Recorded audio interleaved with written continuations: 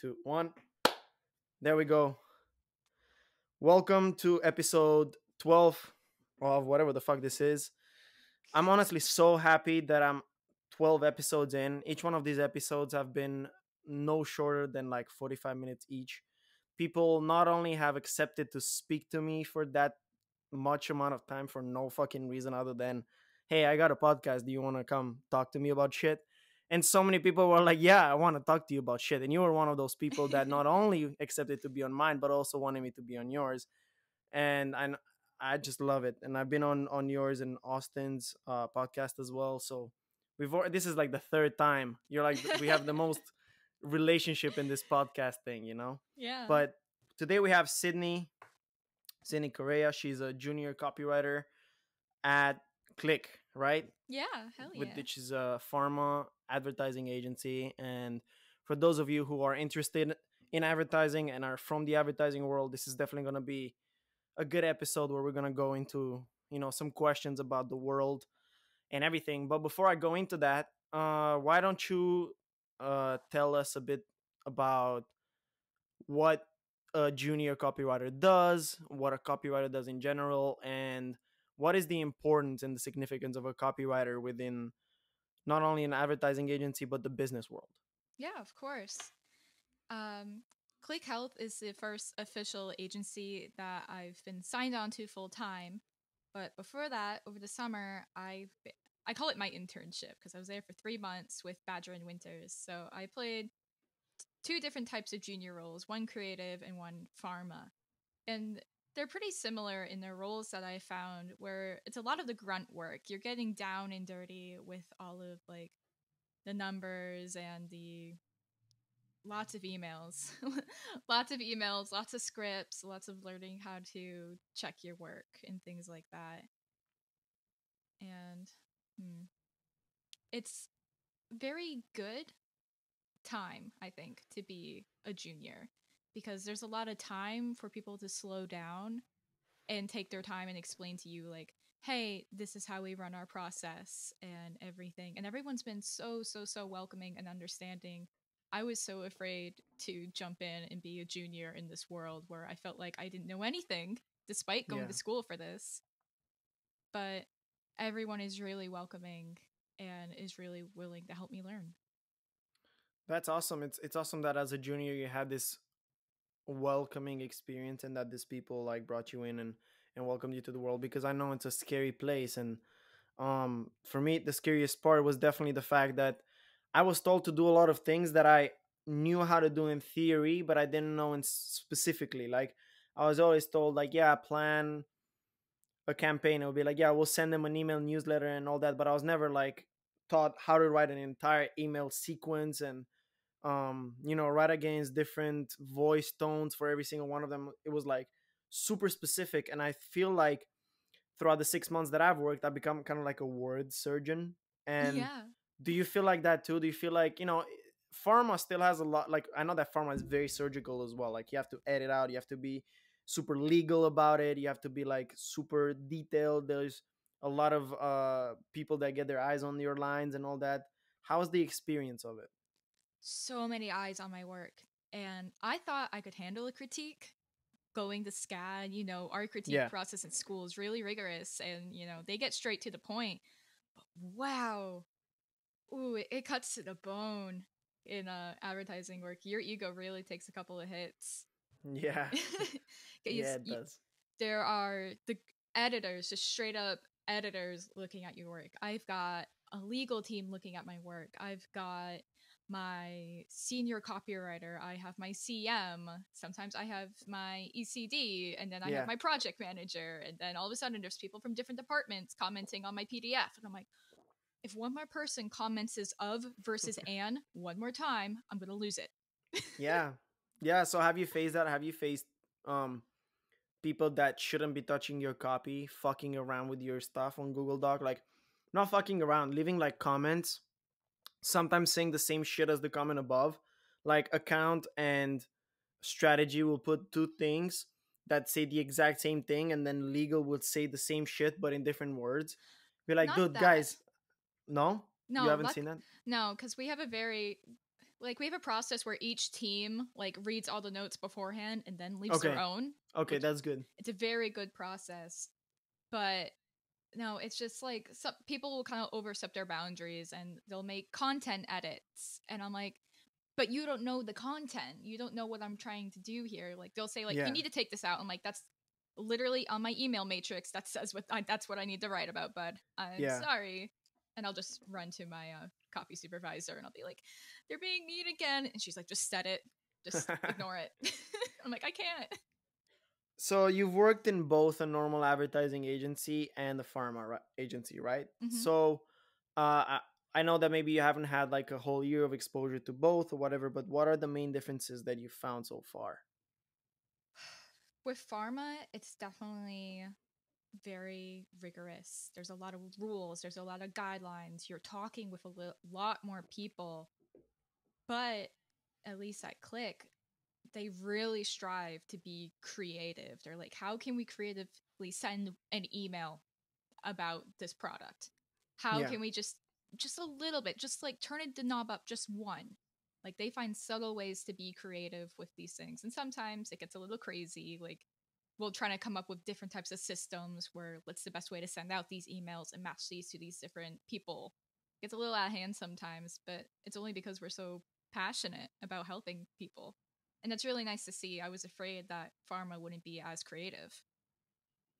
And in the creative agency that I was in, was a lot more free flow. It was let's work over here for a bit and now we're over here and hey, bring me three concepts, just like whatever, no budget, like give me just three ideas and let's see where we can take it. A lot Yeah. more go with the flow, let's see what feels good, let's see what sticks. That's crazy. And for me, the 6 months that I spent were definitely novel. And I don't have the pharma versus normal ad agency experience, but I do have internship versus junior uh, transition. And it's scary. It's like, when you go to visit like a university. I went to SCAD summer camp for 5 weeks, and then I came for the first year, and you're like, holy shit, this is not the same thing. Yeah. Uh, but that jump times 10 from the internship to my entry level, because in the internship, you were placed in a position where everyone knew that you're gonna screw up because you're an intern. So from then on, I said like you start with a low expectation bar, and from then on, you just don't have to fuck it up. You just have to like be a good intern, do whatever they tell you and a bit more, and you're gonna be the star. Well, when you're in an entry level position, you're there to solve fucking problems. I got hired in the middle of a pandemic. They needed me to solve problems that nobody else wanted to do, like the most boring stuff. And then I worked my way up, and then I started to do bigger campaigns, and then I ended up working on a huge campaign. So I definitely saw that growth. But for me, I had to tell you that the first thing that scared me was the amount of things that I didn't know how to do. Like, no one has ever told me not how to do, but the process of it. Like, they're like, here, write an email. I was like, holy shit, how many words? Uh, what's the structure? And as I was asking those questions, I was like, shit, I should know this. And so I forced myself to take like many other courses and learn all this stuff. But what was the one thing that you were like? I was literally scared. I've never faced that. I was scared of the that I didn't know, and I had to understand that hey, it's okay not to know some stuff. But what was your big scare? But if you didn't have one, that's okay too. No, absolutely. And my scare literally came last week where I was writing all these emails and I'm like, God, it just feels like I forgot how to write. Yeah, And it was because I had all these different, creative voices in my head being like legal being you can't do this, and these guidelines all of a sudden cut with everything that I wanted to say in half. And yeah. Does it fuck with your creativity? oh It yeah. like it fucks with your creativity to be like so restricted, right? Oh yeah, it really threw me off for that first week where I was writing emails all by myself. I didn't know what to do. I was just staring at the screen. I was like, I forget what the email was. It was something really easy, like it was like a savings card promo. That's all it was. Right. It was an extra insurance cost off, so the drug I'm working for would be like a lesser cost. That's all it was. And I'm like, Yeah. I don't know how to say this. I don't know how to say this with like all these guidelines that I have to listen to and all these things that I don't know and all the lingo that they're throwing at me. And what threw me off was my project manager like threw together this matrix to basically tell me, okay, here's each topic. But they wrote the CTA kind of ahead of time and the topics in Yeah. detail. And it really threw me off having someone just kind of pre-write everything for me. So that first batch of critiques sucked. They really sucked because they're like, what the Wow. heck? This isn't writing. And I was like, I'm sorry. Someone pre-wrote them and I broke. Yeah. Yeah. Yeah, exactly. I think that the number one thing you learn, um and I think that you touched on something interesting. You learn that you're gonna have to deal with other people's mistakes affecting you, and you not be able to do shit about it as a junior. Like the amount of times that you're gonna get into shit, or you did a mistake because of somebody else's mistake, and you're just gonna have to swallow it. The amount of times that happened to me, and I just, either the someone that was senior above me or account, or somebody told me the wrong thing, or fucking strategy wrote a line in the brief that then they told me uh to use, and then at the end when I used it they said, hey, this is not on brand, and I'm like, hey, you literally put it in the fucking brief. So I didn't say that, I'm like, oh, But you're I'm thinking sorry. it. You're like, Yeah. you told me to do it. Like, what do Yeah. you want? This is the thing. You learn how to switch that mentality from, okay, it doesn't fucking matter. What matters is we need to get this done. So I'll be like, okay, and I'll go and I'll, like, it's literally select, delete. Like, that's so much easier than telling them, hey, you idiot, you put it in a fucking brief twice, so that's why I wrote it. Don't point fingers at me every single time something goes wrong because you didn't know how to write a brief. So yeah, I think I learned that, like, hey, I'm gonna have to swallow people's shit for a bit and not have to say anything about it. Do Yeah, you like the structure that the job gives you? Like, do you like the fact that you know what you're gonna do every day? I love it. I wake up every day for a 4:85 meeting, and our PMs just they're like, hey, we're kicking off this today. This is behind, so I need this end of day.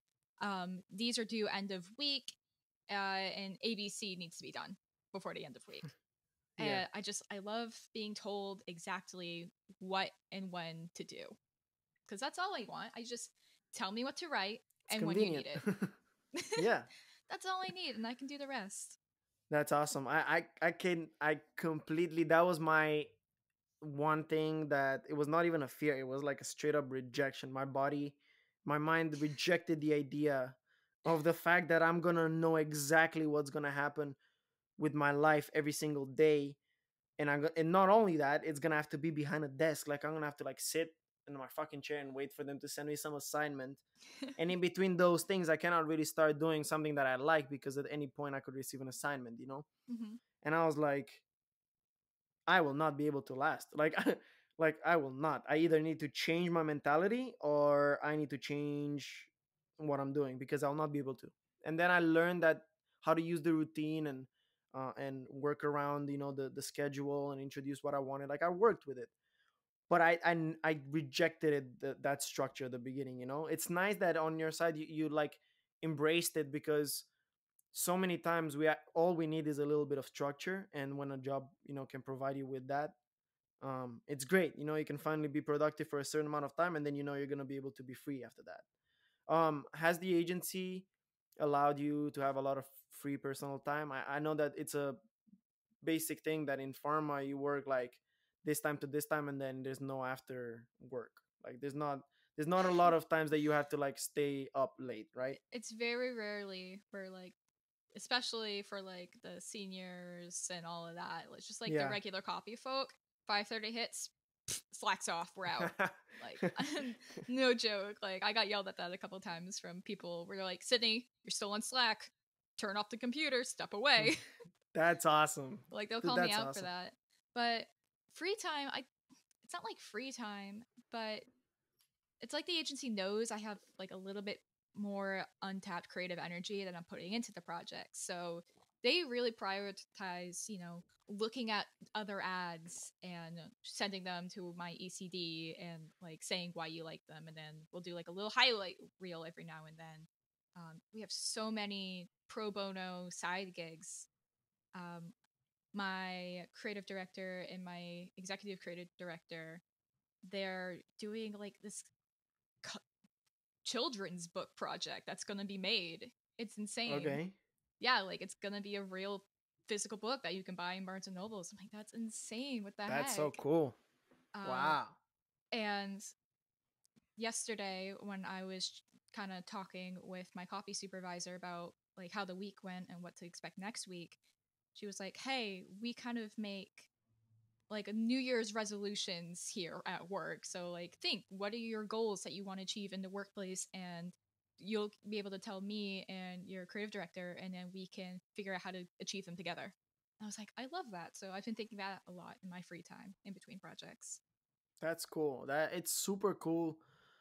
I see that you're not only getting like boring pharma stuff, but you're getting to do fun personal things as well, pro bono stuff, which is honestly sometimes the work that we're in for, like the stuff that we're really passionate for. Like it's nice that the way you describe the work, like, lets me know that you're also passionate about it. um it's awesome that you get to do a variety of things. I can't say on my side that I've experienced that yet, just because I was a mercenary. I was a freelancer the whole time, so I didn't get to experience that. I was like, kind of like, okay, what needs to be done yesterday, and I'll have it done for you yesterday, and Yeah. that's it. No questions asked. Like there's no creativity. Like a lot of times I left creativity for efficiency. So it's nice that you did that. My next question was gonna be like, what does a day to day of a junior copywriter look like? So you have the meetings in the morning, and you work until 5:30. You said. Hmm. When is your lunch? When do you usually like decide to take a break? Whenever I want it, whenever That's I have so cool. time. That's cool. Sometimes it's at noon, sometimes it's at 2. It's whenever I feel like I'm ready to need my break. Yeah. That obviously doesn't have a meeting. Like I'm not going to take my lunch during a meeting. Okay. My agency, what they did is that for every day between 12 and 1 p.m., they blocked out all the meetings, so you could still put a meeting, but basically your time was already like scheduled. You were busy, just so people could all like have 12 to 1 lunches, because they found out that people are having different lunches and people couldn't make it to meetings and stuff. So that's how they solved our thing. But that's the only way they kept our lunch on schedule. But if not, I think it would be the same as your, like, one day 12 o'clock, the other day 2 p.m. Whenever you're hungry, depends on what you did that day. Yeah, and I'm not sure if that's like that at the upper levels, but for me, I have a good on an average day 4 meeting, so I usually take Yeah. between in between 2 to take my Hmm. lunch, take a breather, step away from everything, you know, tidy up the kitchen, whatever. Is it more meeting or more writing throughout the day?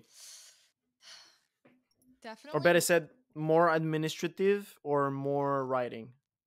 this month's been a little bit different because obviously we're so close to the holidays, and I don't our work is done, I think noon New Year's Eve up until New Year's. Like we are office is closed, pencils are down. So it's Yeah. a little bit slower this month. The last month was definitely more meeting heavy. But because it was my first month, a lot of it was onboarding, meeting different people, one-on-ones, calling with office tech to make sure my computer was all set up, and onboardings for different projects because a lot of projects kicked off, and Yeah. it was a lot of meetings. I think the most was 8 or 9 in one day. That that was rough. That Wow. was a rough day. That's I a was lot of wiped meetings, out. yeah. But I So yeah, depends on the day. depending on the day, you have your lunch, you continue working, you finish 5:30. um what do you do after that? Like, I don't know, what does life look like in where are you living now? Brooklyn, Harlem? Harlem. Harlem, right? how what do you do around there? Is everything closed, or is most of your like free time and hobby time spent at home, or how does it look like? Um, hmm. back in October when I didn't have a job, we went out. I live with my boyfriend.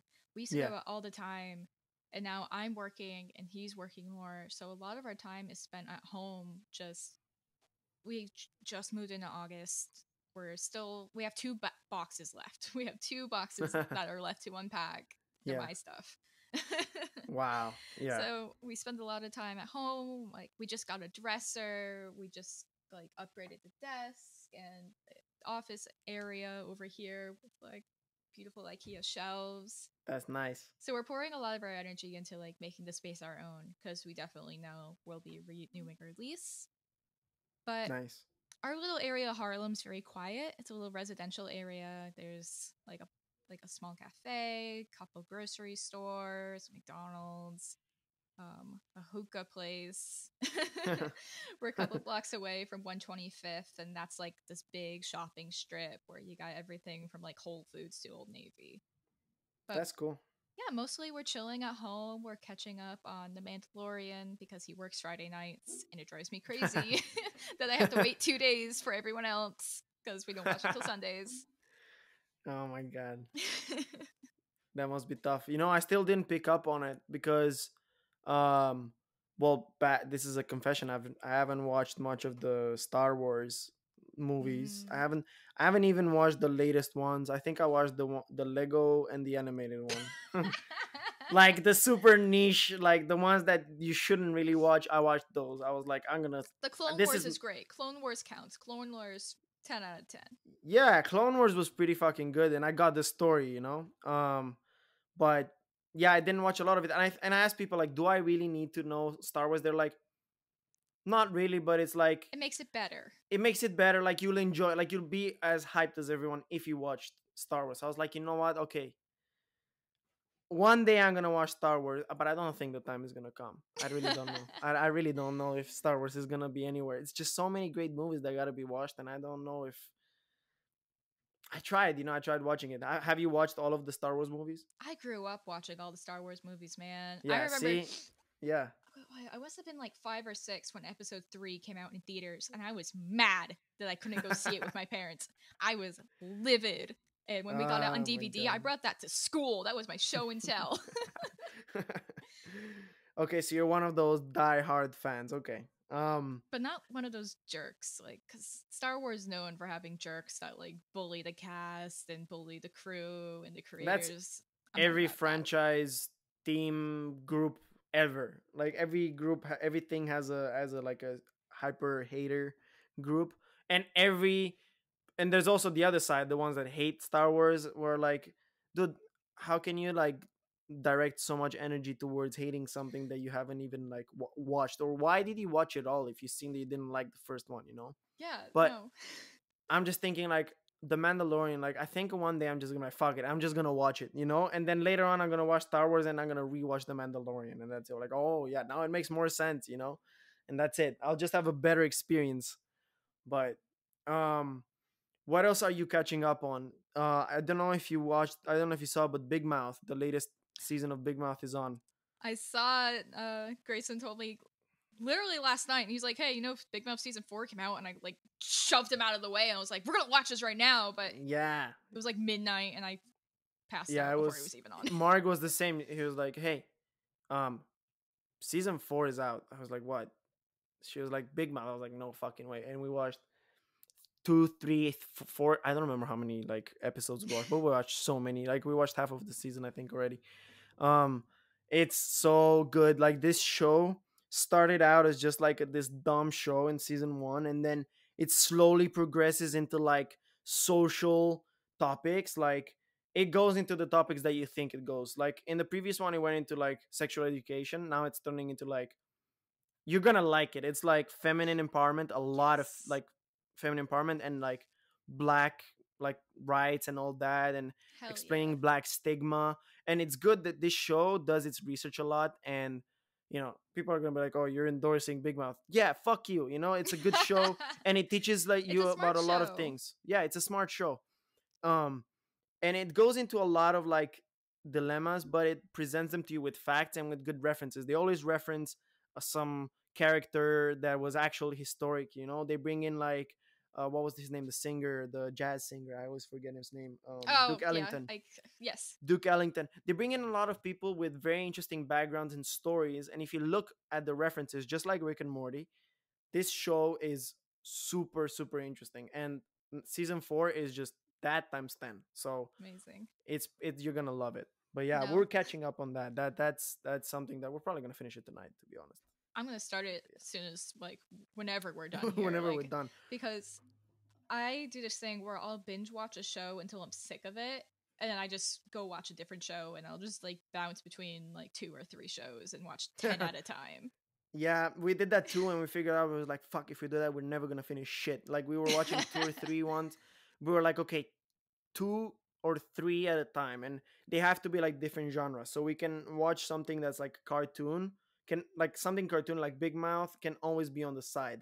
Then we gotta have something that's mainstream and easy to watch, something that there's a lot of seasons and episodes of, so we can always like bounce back and forth from. Which currently it's Brooklyn 99, and Eh, then there's the like stuff that we're watching, like the main thing that we're watching, which is um right now Big Mouth as well, but it's like the main thing we're like spending our time on, so we have 3 layers of stuff that we can go back and forth from in exactly. case we get bored of one or the other.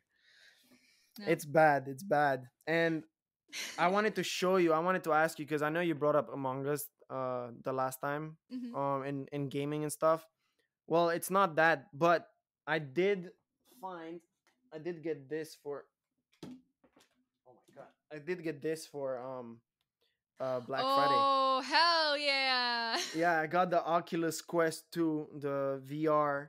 Dude, Ooh. it's crazy. I cannot believe that people can own this in their homes. Like I cannot That's believe that you it's can have this insane. in your house. And it's so compact now. I remember when, like, my freshman year at SCAD, I went to Ad Club for one of like Yeah. the last days. Like Yeah. Emily invited me, and we were in the VR room in Key Hall, and the Yep. VR gear. It's so outdated now. Like it had the wires like poking out the back of the skull, and it was so big Yes. and bulky. And I look at them now, I'm like, they're so small and light. Like what the heck? Yeah, and this one doesn't even require a PC. So this is built in. I don't need a powerful PC. So they got rid of um two of the biggest pain points of VR. One was the price point. So I paid Hmm. $300 for it. $300 is like half of what it used to be. And then second problem was, not only did you have to pay a lot for the gear, but you also had to pay for a super performant computer that could give you the graphics Hmm. that were good enough. And so what they did was they took that computing and put it within the headset. So it's an So all-in-one smart. headset. You don't require, yeah, and it has 64 gigabyte of built-in memory. So I mean storage, so you can store it. But there is one downside to it, which is it's a Facebook product, right? Hmm. In order for you to use it, you have to log in with a Facebook account. Ew. Yeah, everyone says the same thing. Ew, when I tell them, like everyone's disgusted by it because for the obvious fucking reasons. You don't want Facebook to know what kind of eye like how your eyes work. This Facebook has a doesn't need to camera. know how much time I'm spending with my virtual boyfriend, okay? Exactly. They don't need to know the kind of shit you're doing. And also, whenever you start a session, you map out like the safe area in your house, and it has cameras, so you can see through the cameras and mark your safe space. Well, how about I don't want them to have a video of my fucking living room every single time I use this thing. And there's a lot of questions of like, okay, how much data are you willing to give Facebook? But Hmm. there's ways you can protect your identity from other people, but not from Facebook. Like whenever you go on VR chat or another, I don't know on VR chat, but if you go on other places, you can edit your voice so you can sound like deeper, so you can conceal your identity. Hmm. So it seems like everyone but Facebook is not invasive within the VR world, but um, it's super weird. Like you can get like banned for like groping people. Like it's like almost a reality. Like, you're not allowed to like, well, not grope. If you go and just like this and just aim at somebody, they'll not tell you shit. But if you go at somebody, I'm like, hey, I'm touching your titties, you can get banned. Yeah. And if you get banned, you get banned from the Facebook account. It means your VR system is completely It useless. doesn't work. Yeah. Yeah. Jeez. So it's not like you can start it with a new Facebook account. They will disable your VR for 2 weeks if you got like swearing or doing stuff in like virtual. Yeah. Let me tell you. Have you tried like virtual reality chat? No, but I've watched like I don't know how many videos about it because it's so Yeah, intriguing to me. It's so weird. it is. I was like, you know what, fuck it. First day I entered VR chat, they're like, how comfortable are you? I'm like, fuck it, give me the whole experience. I want to hear everyone, leave my mic on. And I was like, I almost had like social anxiety getting into it. Like I don't have social anxiety outside. I can go into anywhere and talk to anybody. I don't care. Very extroverted. Yeah. When I was in there, I was like, I felt like an outsider because I was new. I didn't know how to fucking move around the world. I was like fucking trying to control my. I was like trying to get a better skin. I was a fucking angry bird for some reason, and and I was like, oh my god, look, there's an angry bird, and then they expect you to like talk, and I'm like, what if I'm not in the mood to talk right now? And I was like, then I talked to a bunch of people, and then this dude started introducing me to his family. He's like, this is my son, this is my daughter, and they're all playing VR from the home. Like, What? fuck, it's really cool, you get to meet people like, and he gave me a bunch of ideas, especially for this podcast. But it was like, oh my god, like how long are you guys spending here? Like, well, like 3-4 hours. There's like games like, Hours? yeah, I don't know how it's possible. After 1 hour I get a fucking headache anyways. Yeah. After 1 hour my eyes are like beaming. They're like, oh my god, please get this off of me. I cannot spend more than an hour in this thing. But I definitely see the craze behind it. It's crazy. Like you put it on and you're like in your home base in fucking Japan, and then you have these screens and you choose what entertainment you want. You choose YouTube. It looks like you're in a cinema, and there's this big screen and you're watching whatever you want on a big screen, like you're in a cinema. You have like this National Geographic experiences. You get to go to Antarctica. Margaret was fucking rowing in the middle of the living room on the carpet yesterday, going around glaciers. It's crazy. Nah. I wanted to get it just to see how crazy it would be, but I'm honestly very intrigued. I'm excited, and I'm also not excited because it's fucking scary. It's No. very scary to have this in your home. But yeah. I remember when it first like Oculus really first came out and Slenderman and like Slenderman adjacent Oh my games were like the god. big thing to play on an Oculus. So like seeing that, I'm like, no, there Thank are you for monsters in reminding there. me. Thank you for reminding me. That's what I gotta play. I gotta find a way to play Slenderman. Hell yeah. I remember that. I remember playing it. I'm like seeing gamers on YouTube testing like the first beta versions of the Rift, and they were trying it on, like getting like they couldn't play it. They had to like take it out of their eyes, Just like because it was, whack it yeah, off. or Amnesia, playing all these like horror games. Oh. Yeah, so I grew up with that, and I was like, yeah, I'm gonna do that. We have a game that's like a roller coaster game that's a haunted house, and I fucking bought all of the roller coasters, like all of the themes. So we have like 15 experiences of like terror castle. So you basically like we sit on a chair, and then me or Margaret would be like shaking the chair as we're going with the roller coaster, and so it feels like you're in an actual roller coaster, and then stuff jumps at you, and it's for real scary, like for like jump scares that throw you off your chair. Jeez. Yeah, and I'm like, wow, fuck, for 5.99 you can feel like there's boulders thrown at you when you're in a roller coaster. I'm like, how weird is the human race? You're like, I'm gonna pay to have this reality in my eyes. But yeah, it's I wanted to get it because if you cannot beat him, join him. Like, I don't think we can beat technology, so I might as well get familiar with it. Not fall behind, not be one of those old people that don't know what latest technology is like. Mm-hmm. But yeah, I was thinking I have a cool idea, and I don't want to say much about it, but I want to interview someone in the VR chat. Like, I want to have like a one-on-one with That'd be them. so fun. Yeah, I was thinking about it. I want to find someone that has a headset. I was thinking get another headset and send it to people, but it's still $300. I don't have that kind of money laying around, and I just gotta find someone that's willing to do it, and that's also like knows how to work VR. Sit down in a world. And have you watched Midnight Gospel? No.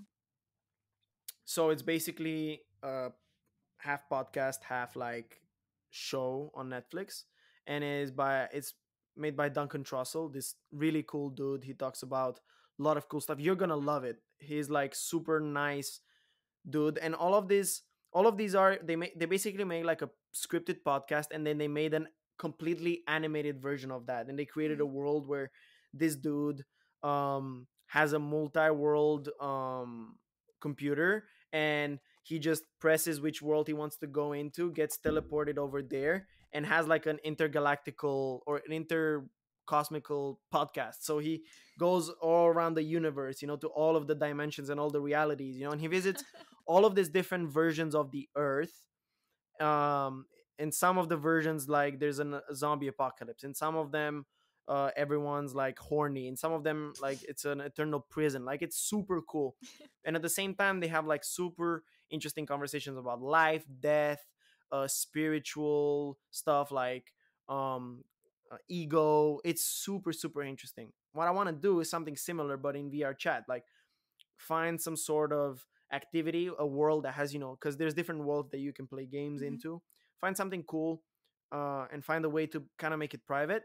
And while we're playing that game, also have this conversation. So we could be like killing zombies or whatever, and we could be talking about fuck it, whatever, like about the latest trend in marketing, or something like that. Something maybe more about life. But I would love to do something like that with someone in the future. But Hell yeah. I think yeah. definitely like figure that out because that would be really cool. All right. I wanted to ask you, um, what was the inspiration behind your podcasts? Because I know you have a few of them. You have had a few of them. You've started a few of them. Um, what are some of those podcasts that you've done, and what was the inspiration behind them? Well, my first podcast started my junior year. And it was yeah, junior year. It was called The Undergraduate. And that one came out of I was seeing a lot of YouTubers that I was following online starting up their own podcasts and just talking about their lives. And I was like, well, I'm not that interesting. Like where I can just be like, I had a quinoa salad from Sweet Green today. I give it a 9 out of 10. Like I can't do that. And it was really Yeah. annoying to me how like personal they were getting. And I was like, listen, buddy, like I don't care how bad your date was. But I like you as a person when you're doing your YouTube thing. So I was like, I want Yeah. to take like the storytelling part that they do on YouTube and just kind of bring it over to the podcast space where I'm able just to talk about my experiences and like give tips. And so that's what the Undergraduate started as. My first podcast was just it was like 4 or 5 episodes of just like how I wrote my resume and finding jobs and just like kind of like basic collegey things like that. But I kind of fell out of it because I was tired of recording in my closet in my dorm. That's why I stopped that one. I was just so tired of being cramped in my dorm. And then I started one up in Hong Kong again because I was like looking at the Undergraduate and I was like, I want to do this again, but I think I can do it better. Like it was a little bit basic. So I remember when I was in the building in between classes, I like threw together the out of order logo on Illustrator Yeah. and I just recorded it in my little Hong Kong closet of a dorm room on my Lovely. desk. That's awesome. You created podcasts from so many like places in the world. That's cool. Yeah, just all over the place, podcasting everywhere. And then when I came Yeah. back to Savannah, Austin was like, let's do a collab, just one episode. But it didn't turn into a whole separate podcast. That one I think has been the most successful because Austin and I really have this great dynamic flow, like you and I, where we just really play well off each other. You do. It was so nice, and I feel like what Austin has is that you like not only you have a flow, but Austin sometimes will say something that's so fucking out of like nothing to do with anything, and it's so funny and entertaining because I love the way you guys think. I love the way you guys process thoughts. It's not the usual way. And what I'm trying to do with this kind of conversations as well is not like, okay, get people that are copywriters but get them to talk about other shit than writing, because that's where the interesting side is. So I was wondering, what was out of all this podcast you were wait, you started out with the first one, which is the Undergraduate, and then it was Out of Order, and then it was Unapologetically Out of Order, which was the collab you did with Austin, right? Mhm. After that came Empaths. What was the name of the last one? Because I always call it Empaths. I No, love it. it's Empaths and Escapists, yeah. Empath and Escapist. Was that straight? That was the jump to it, or was there any other podcast in the middle? Nope, that was just a straight jump. Um, I've had this phrase that I had for a while, and that was the original name of Empaths and Escapists. But then my boyfriend was like, "Oh man, I want to do one," and he's a bartender, and the name just Right. kind of fit him better. So eventually, he's going to make a podcast and take the name that I came up with. But it's called Mixed Drinks and Mixed Emotions. Nice. Yeah, Yeah. that's a cool name. Nice. It's a nice thing that you gave it to him, you know. Yeah, it's a nice one. Yeah, so his podcast that we've been concepting is just basically he's going to be recording in the kitchen, just like mixing up drinks for different people and just having candid conversations with his friends about life and how they feel about everything. That's so cool. That is so cool. I think that, he's combining what he loves the most and also having a podcast about it. I feel like those are the most genuine kind of conversations. And I feel like we had a similar conversation on Empaths and Escapists with you. What is the focus of that podcast in particular? Like, what are your goals with that podcast? Everyone really liked, especially with unapologetically out of order, was how candid we were and how just kind of brutally honest. Yeah, And I realized I was filtering myself in the past a lot. Like I put on a radio voice and I just tried to put like a bright and sunny filter and everything. And I was like, yeah, no, this I want to get really candid and break down and just be like, these are my emotions, these are my daydreams. Let me hear about yours. Like let's just kind of get dreamy together and like think about what our lives could be. That's kind yeah. of what I want Empaths and Escapists to be. That's cool. I definitely felt that when I came on to it, we started off with, okay, how can we help out these people um, get a bit more motivation and self motivate, and we ended up with discovering a lot of other things and breakthroughs. And not only do I think people have a lot to learn from that podcast, but I also feel like you're learning a lot from that podcast. And I know that you've also dealt with like the fact that maybe people were not listening so much to it, and or maybe not getting the amount of listens that you wanted to, which is totally fair. I don't know if I told you, like I in my episode 11 I came out with the official numbers Mm-hmm. for the podcast so far, and it was after 10 episodes, from September till November, end of November. There were I accumulated just over 796 views, so almost 800 views. 800 views on YouTube is nothing, and a little less across so many videos. Right. Like it was like 20 some videos, 30 videos. But every single video had a lot of like listen time. Like we had over 50 hours of content listened to, which Oh yeah. means that people listen to the content. And it might have not been 100 of people, tens of people, maybe it was like enough to count them on the finger of my hands. But I feel like I was doing it. I don't really care. Like that's a metric for me of like to see how it's going on. But I was like, I just love doing this. I love the creation of it, and I love having the conversation. Like I'm not having a conversation just because I have a podcast. It's kind of like I want to have conversations with people, so I'm using the podcast as an excuse. Mm-hmm. And at the same time, I'm using these conversations and I can share them with people. So that's why I'm doing a recorded podcast. But I really want to get to like know what were the main struggles that you had to face with podcasting in general. Like not only the fact that you have a job and you're a copywriter or you were in college, but what are some of the difficulties that you were like, damn, this is gonna take a long time. It's definitely building an audience. And when I first started, the reason why I picked the like college as a topic as the undergraduate was there was kind of built an audience there where I would put it on the SCAD Facebook group. I would tell my friends about it and people like, "Oh, I want to hear about it from another student."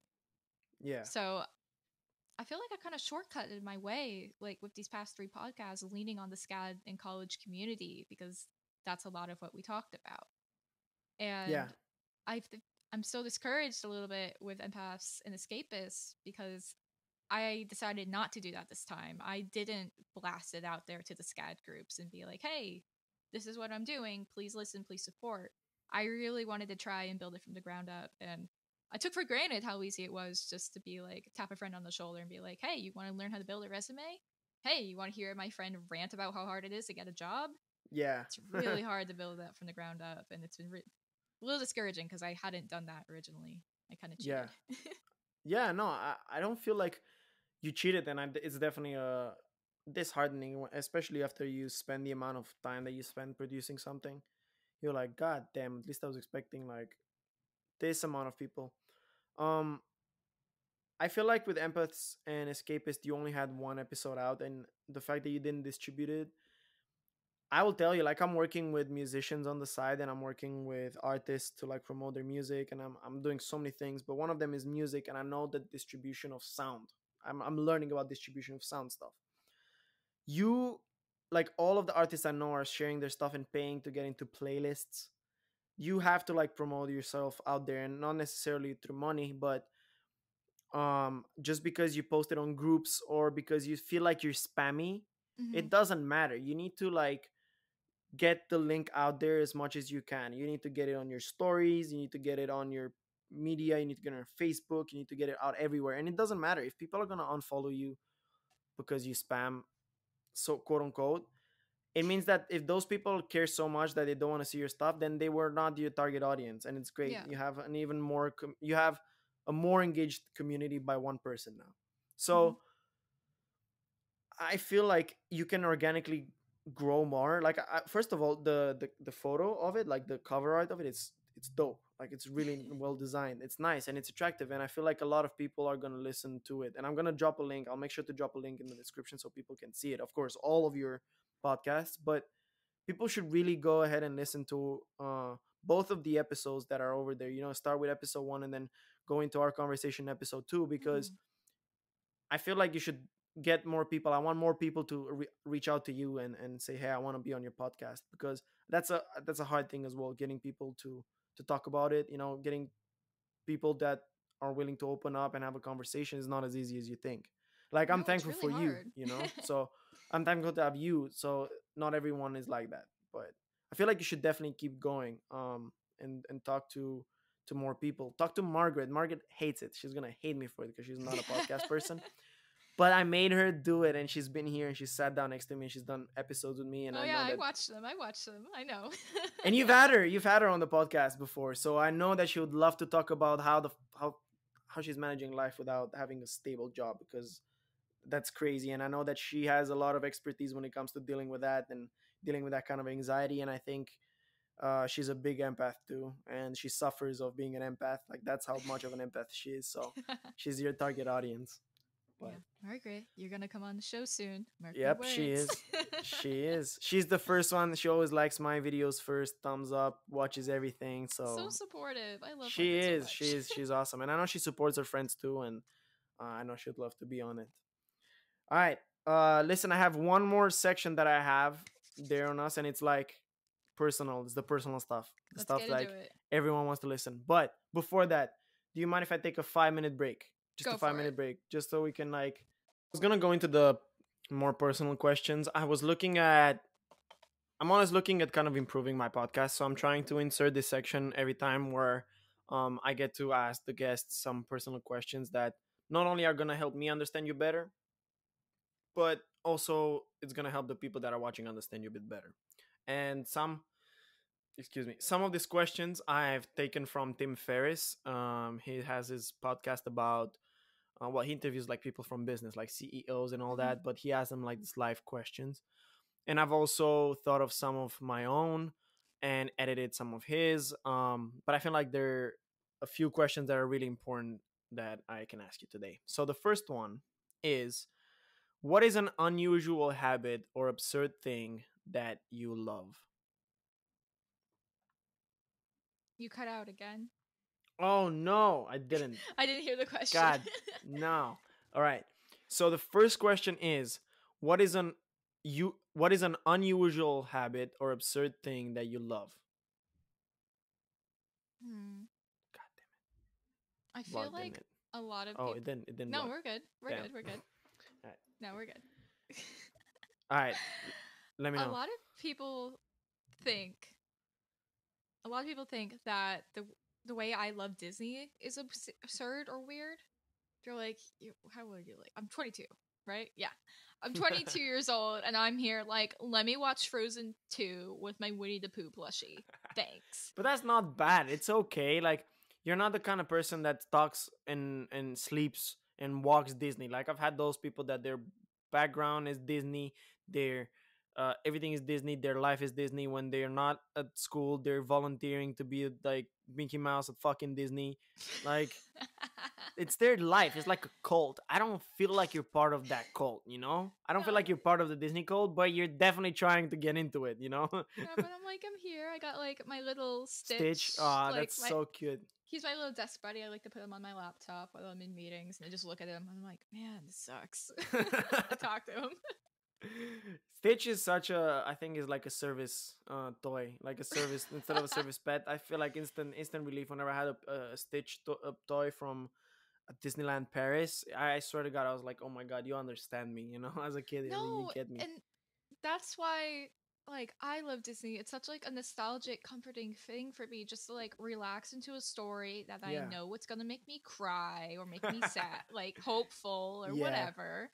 Like it's a great thing for me to hold on to from my childhood when I just feel like I'm spiraling out of control. Yeah. It's definitely something beautiful. It's something that you know has a predictable structure, and yet it's something that is like so beautiful. It's a story. We love storytelling and we love hearing stories like magic, you know. And I totally love Disney too. Like I don't even know what Disney did anymore, but you know I call Disney most of the animated stuff that I watched because most of the stuff I watched was Pixar. You know, I really got into Hmm. Pixar because Spain had a deal with distribution with Pixar, so we got a lot of stuff from Pixar. Always, all the Pixar stuff was internationally distributed to Spain. So I watched everything from like DreamWorks as well, and I was like, wow, I'm in love with it. And plus, you know, all the other characters, like the earlier ones, like Lilo and Stitch and Mickey Mouse and everyone, and it was like, wow, like why wouldn't you love that? It's a world of, you know, at the end of the day, they teach you good things, you know, as a kid, or at best, they teach you like some sort of moral, you know, at the end, and I feel like it's not weird. That's what I'm saying. I've seen weird Disney people. You know, I don't think you're one of them. No, But it's a but good I will answer. fight people that say like the original Disney princesses are useless because I'm like, nah, they're like persevering. Like these people are Yeah. trauma survivors. Like what was it? Gray and I got in an argument about which of the Disney princesses would be like LGBTQ allies. And I'm like, Princess Aurora is an ally. She's living with 3 aunts. You're Yeah, I was telling me gonna she say. doesn't support gay rights? Come on. Yeah, I was gonna say that's a tendency. Yeah. Um. What about Aladdin's wife? What's her name? The princess. Jasmine. Jasmine. Princess Jasmine. I think. Do you think she should be like a women's rights activist because you know that's set in the Middle East? Hot take. I don't like her new song in the live action movie. I haven't watched it yet. The one with Will Smith. They give her a song Yeah. and it's basically like they turned her into like a CEO where she like wants to rule the country and that's all she wants. She's not interested in true love and all of that. Okay. Where So yeah. like and so she's fighting against these male forces that are like women can't run a country and she's like the hell I won't. Like Of course. Yeah. Yeah. Yeah. but I'm like no, like Jasmine's arc was that like she didn't want to like go by the rules. She wanted to break them. So I didn't really like what they did with her, but Jasmine feels like she would be a feminist. She's like, yeah, I can jump a gap just as well as you, Aladdin. Come on, like, let's Yeah. keep up, Street Rat. Let's go. Do you? What's your opinion on that? I know that you're obviously someone that is all about empowering women, and that's awesome. But I feel like you have a very nice point of view on it because you do say like, hey, what the heck does that have to do with the original story? And I was thinking about this the other day. I was like, are we gonna go back and change every single story because it does not abide by today's socially accepted like standards? Or can we accept of, hey, that's a fucking story, make a new one? Like if you don't like it, make a fucking new story, dude. Don't Yeah, complain and go changing that one. And I'm not against like Ghostbuster women's and all that, but don't come at me and argue and say that that was a better one than the other one. I'm not even arguing which one's a better one. Like I'm not even I'm not saying maybe the other one was better. I haven't seen both of them, so I've seen the old one. I didn't see the new one. Maybe this was better, but I'm like okay, I get it. The idea of it was nice, but what if you what you're going for is to say, oh, we're gonna do something that's even better because it has women in it. It's like it's just a different story, you know. It's not the same story. You're doing something that's you're naming it the same thing, but it's a different story, and I'm okay with it. Like people get triggered whenever they um give Marvel comic characters like a black skin Oh character and the jeez, when they original is a white, but the yeah. amount of characters that are originally black and then played by white artists is insane. Like is insane the amount of white actors that play black characters that you know from Marvel. Like it used to, not so much anymore, but used to happen. But people now are like, oh my god, you hired a black actor to play a white character. I'm like, you know what? I understand. Calm Like you're down. changing the story, but I'm okay with it. But do we need to change all the stories? I don't mind as long as you're telling a good story and the things you're changing doesn't distract from the good story. Yeah, And I've my problem with what they did to the live action Aladdin was it didn't add anything, and I feel like her art distracted from the overall story of Aladdin. The movie is called Aladdin. yeah, It's not Snow White and the Seven Dwarfs where Snow White is the main character. yeah, It's Aladdin's the main character, but we're spending a lot of time with Jasmine, kind of throwing a hissy fit where she's like, I want to rule the country too, Dad. yeah, And it was just like, it's very yeah, beautiful and it's very good, but it just doesn't, the changes they made don't tell it as good a story. yeah. Like, how does that scream empowerment when you're born into a royal family? Yeah, It's exactly. it doesn't sound like it sounds more like privilege. You're like, hey, I want to fucking rule the country too. Like, She's like, I'm the Sultan's daughter. I deserve, yeah, like, that's what, I feel like she says that at one point. So, like, yeah. Do I you don't know know. what Like, movie hit it right on? And they used a character that did the same thing, like rejected being with a guy in order for her to like continue her career. And I know you've watched it for sure. Enola Holmes. I love Enola. I read the Yeah. book back in middle school. No way. I didn't know it was a whole thing. Like I didn't know this character existed. And you see, why the fuck didn't I know about it? You know, like it's very. All we fucking knew about was Sherlock Holmes, and then it makes sense for her character to do that because of the nature of her character. Of course, she's not gonna let this motherfucker get in the way of her over things. Like she fucking solved the country's problem. She's not gonna like be like, oh yeah, I'm gonna cook you fucking food. No fucking way. She's going to No. like go do in her life and like, dude, congratulations, that's awesome, you know. But I love that movie. I love that movie, and they had like the what's her name that she plays Bellatrix in Harry Potter. What's her Oh, name? yeah. Helena Bonham Carter. Yeah, they had so many like nice actors, and I just love her. Like, I ever since I watched Stranger Things, I was like, oh my god, Millie is Millie Bobby Brown. yeah, Millie Bobby Brown. She's awesome. But Enola Holmes, that was a movie that I loved, definitely. I've All watched right. it 2 or 3 times already. Oh really? Yeah, no, I God. love it a lot. Wow. Yeah. No. It's on my like I added it to my saved ones, my favorite ones. Like show me more of this. It's pretty cool. Yeah. I hope they make like something else, like a saga to it, because they should. Because she's a detective, you can clearly throw in another case in there, you know. Hmm. Plus her mom's off doing whatever. I'm not gonna spoil it. So. All right.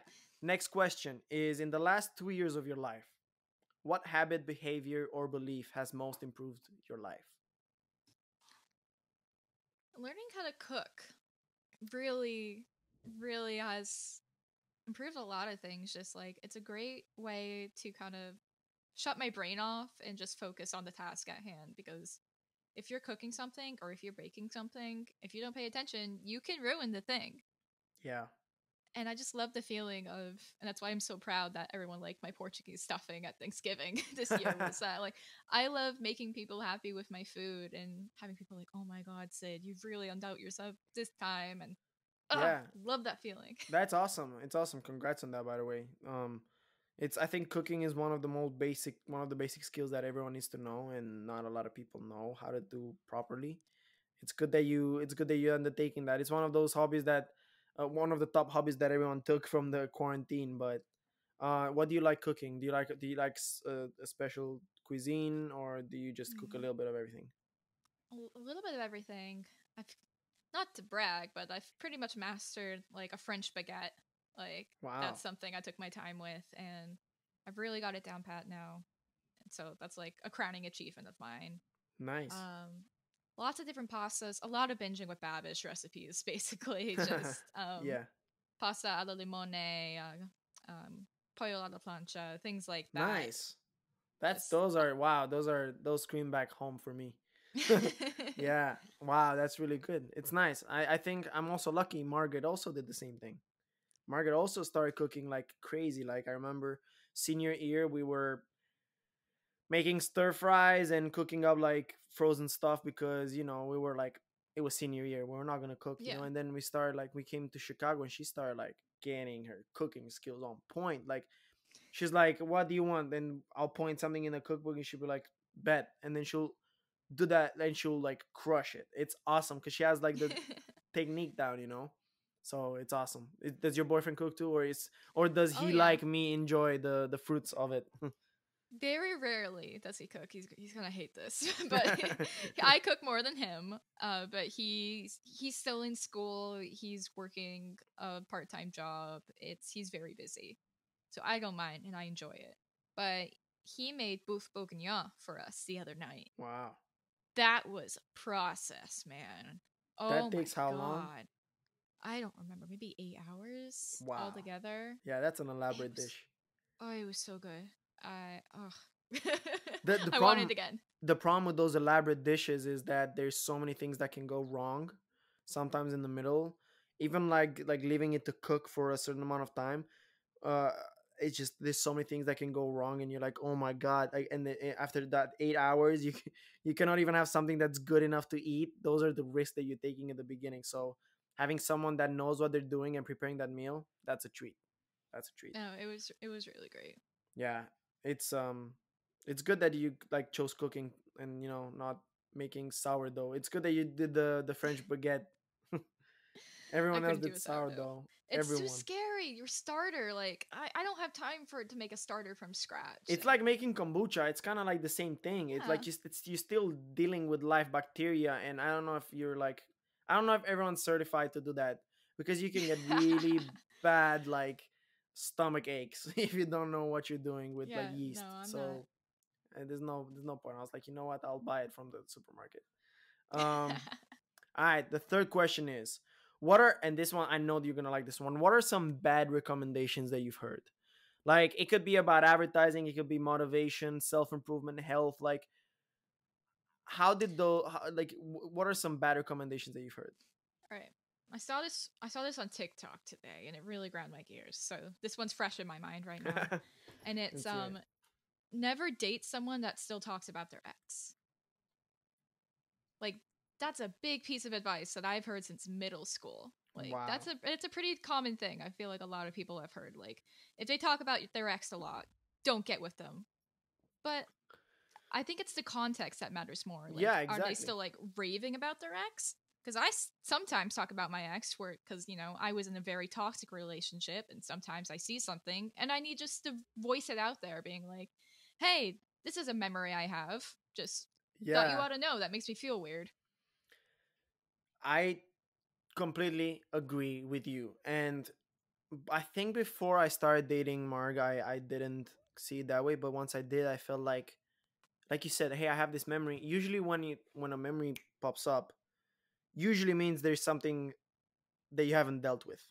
Hmm. It's something that you have to process, and your way of doing is by saying it out loud. And if you have somebody to say it to and someone who's willing to listen, you can work it out, get it out of the way, and then continue on with your life. And I feel like depending on the kind of relationship that you've had, and I'm not a fucking dating coach, and I'm sounding like I'm a dating coach or like a relationship advice. No, it depends on the relationship that you've had. You might have to deal with more or less stuff in your next relationship. It's about the person and if they accept the fact that you still have to deal with stuff or not. It doesn't. It's not a wrong and a right. It's not like, oh, you're dating someone who still thinks about their ex. Guess what? Most of the fucking people when they get in a relationship have some sort of memories that they still need to work out from their last relationship. Yeah, I'm gonna air out some dirty laundry here real quick. Yeah. When I first met Gray, um, my boyfriend called my ex boyfriend. Hmm. Excuse me, mixing up the timelines here. Hmm. So when I was still in the talking phase of my current boyfriend, Yeah. my ex-boyfriend called me up and he was like, I might have accidentally raped someone. And I was like, you don't do it by accident. What the fuck? Yeah. Wow. And Okay. so like he like dumped all this info on me. We hadn't talked in months. That's fucked up. And he like just like called me and told me this, and he had raped me before, so I'm just standing there in my dorm room like shaking, like freaking out. And afterwards I called Gray and I was like, I don't know how to deal with this. And I just went into the law books. I really like went into the library, checked out like Connecticut state law books, things like that, to figure Yeah. out like, will he get arrested?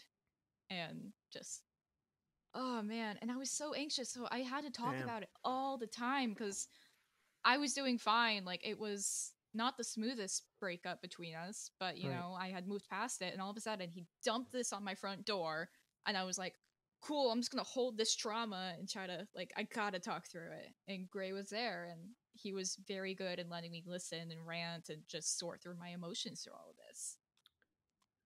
Well, listen, it sounds like that's a lot that Mm-hmm. happened and then you had to deal with, and it's cool that your boyfriend was willing to sit down and listen to all of that. I feel like not putting any examples, but I've seen relationships where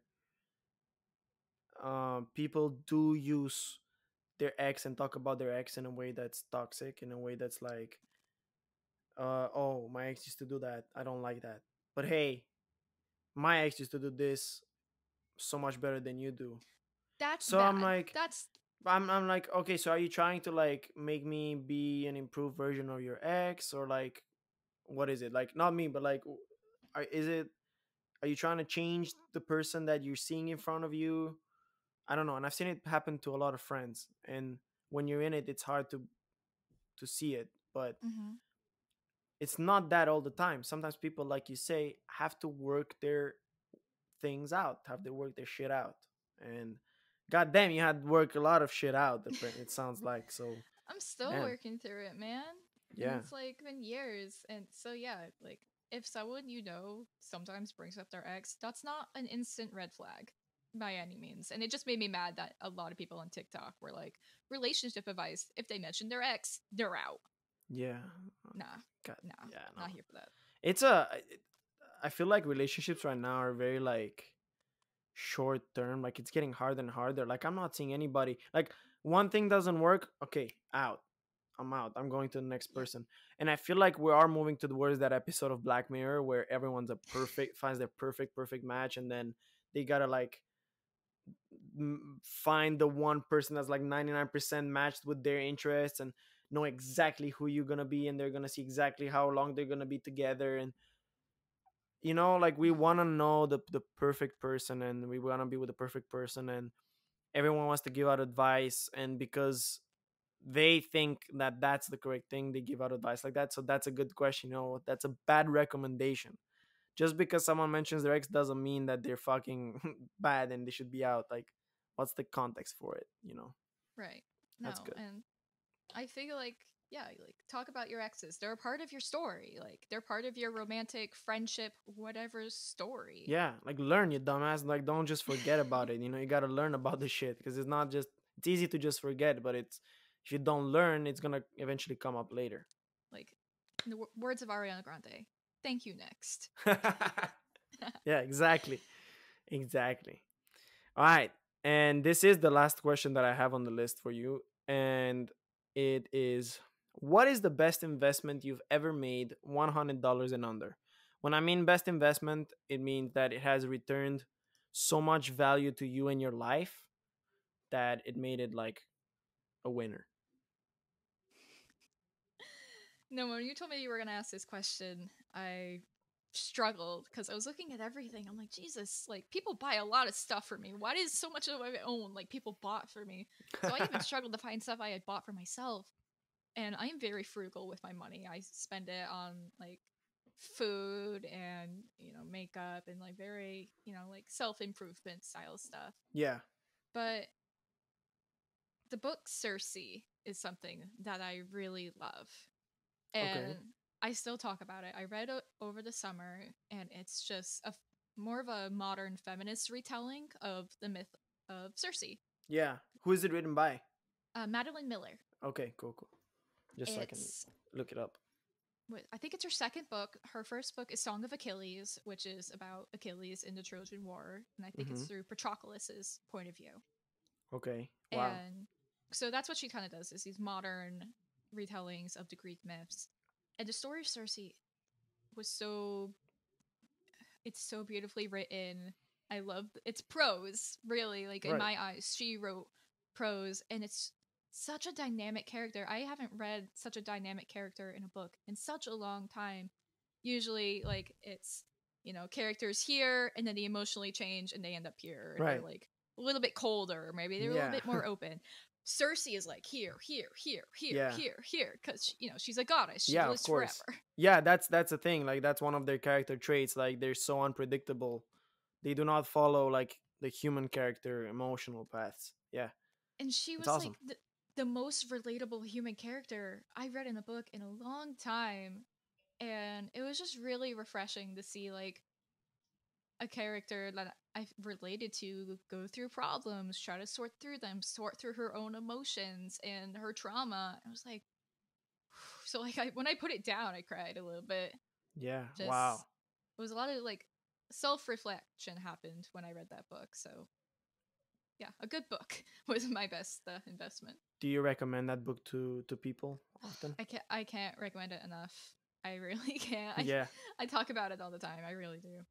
I'm thinking of starting like so every podcast I'm pretty much get a book recommendation and I keep track of them, but I want to start like an Amazon book list where I keep them and everyone can go and like see the list and get themselves a book and stuff because like Hell I yeah. feel like I want to read this book as well, but I feel like I want to also encourage other people to read it. Mm-hmm. Yeah, it would be No, you awesome. should absolutely do that. Just have that Yeah, there. it sounds awesome, and I grew up with Greek mythology. I grew up watching and reading Percy Jackson, and it's always it is always told on the masculine gods, but I'm very interested in a lot of the Greek goddesses too.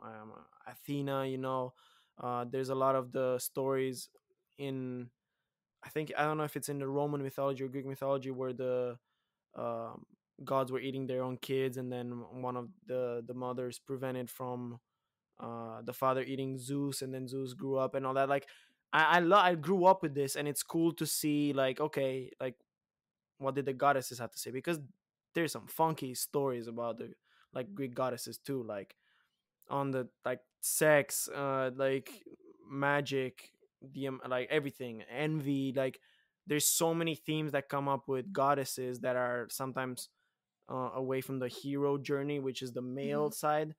And I feel like because they don't follow the hero journey so much, it has a lot of more complexity. So it's awesome that you find yourself in that kind of book, and it's I want to share it out to other women and men that wanna read it. So I'm also gonna include that. So thank you for that. Of course. But yeah, well, I have no other questions. I just wanted to thank you for being here, and also thank you for hopping on a call for me. And it's awesome that I could also come onto your episode, and I want people to also go and listen to that episode because again I feel like you asked some very important questions, so I'll drop a link to that in the description. But thank you so much once more for being here on episode 12, and I'm sure that we'll talk sometime down the road because there's so many more things that we can still touch on that I didn't even like. I wrote this in like 5 minutes, so with you it's really easy to form conversation. So I'm sure that Thanks for we'll having we'll me. have you again. Of course, yeah, it was a pleasure. And I'm looking forward to hearing Mark on your podcast too. I'll ask you some good questions. For sure. All right. Thank you so much. And I'll see you on the next one and we'll keep in touch. All right. Yeah, Thank you for being here. absolutely. And everyone, if you want to follow Sydney, you can follow her on Instagram. Uh, look in the description. You find all the links you need. All right. See you. Thank you so much. Bye bye. Bye bye.